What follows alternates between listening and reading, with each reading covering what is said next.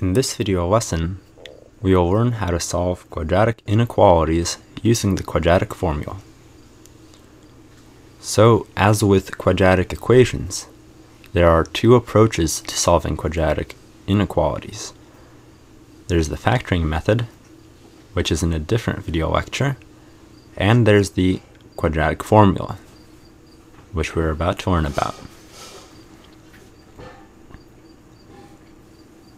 So, the simplest way to solve quadratic inequalities is by factoring, but the problem arises when you can't factor certain quadratic equations or inequalities. And for those cases, we can use a quadratic formula. So let's just do an example. Let's say we have x squared minus 4x minus 4 is greater than or equal to 0. So the first step in solving this is actually finding the roots of the equation x squared minus 4x minus 4. Now I'm going to rewrite our inequality to the side so that we have enough room to do this. So step one. Step one is calculating the roots. So we have x equals 2, and we apply the quadratic equation. If we have x squared minus 4x minus 4 equals 0, then x equals negative 4 plus or minus square root of negative 4 squared minus 4 times 1 times negative 4 all over 2 times 1.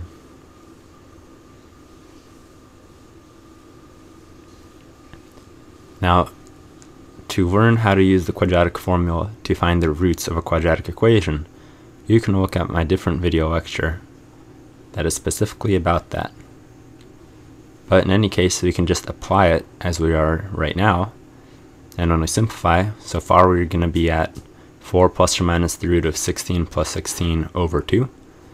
And this is 4 plus or minus the root of 32 over 2, which is also equal to 4 plus or minus the root of 2 times 4 squared. And this is so that we can simplify the root, the square root. And that simplifies to 4 plus or minus 4 root 2 all over 2, which in turn becomes 2 plus or minus 2 root 2. So we have two roots, x equals 2 plus 2 root 2, or x equals 2 minus 2 root 2.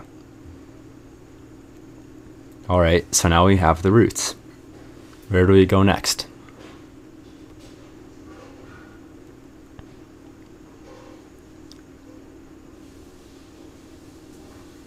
So first, let's just draw these roots on the number line, because they will play an important role.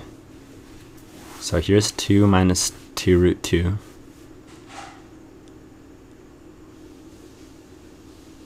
And there's 2 plus 2 root 2.